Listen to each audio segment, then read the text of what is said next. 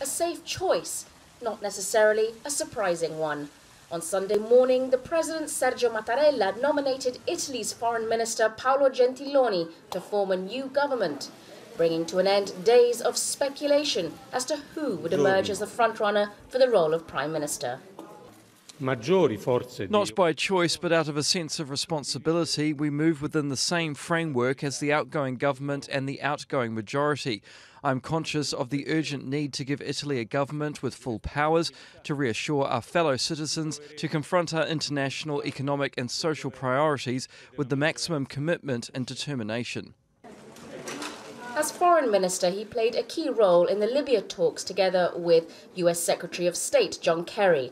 And at 62, Mr. Gentiloni is more than 20 years older than his predecessor Matteo Renzi, who stood down after losing a referendum on constitutional changes last week.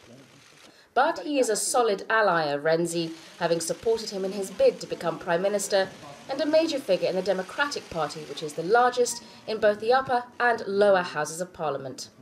Gentiloni, if accepted by a majority of parliamentary MPs, could be a sort of a transition solution in order not to destabilize the whole country. He's been mediating also in the Mediterranean, the Libyan crisis. He's got many files in his hands, and he's very well known abroad. Mr. Gentiloni's reputation as a tough negotiator certainly has played in his favour in Mr. Mattarella's decision. But it's his reputation within Italy as part of the establishment which could cause him a few headaches. And riding high on the wave of anti-establishment sentiment, Beppe Grillo, the leader of the Five Star Movement. His party has criticised the decision to guarantee the status quo rather than call for snap elections, which currently would put his party in a leading position. I'm in favour of there being an election now. At least it gets rid of any doubt surrounding the political and economic issues.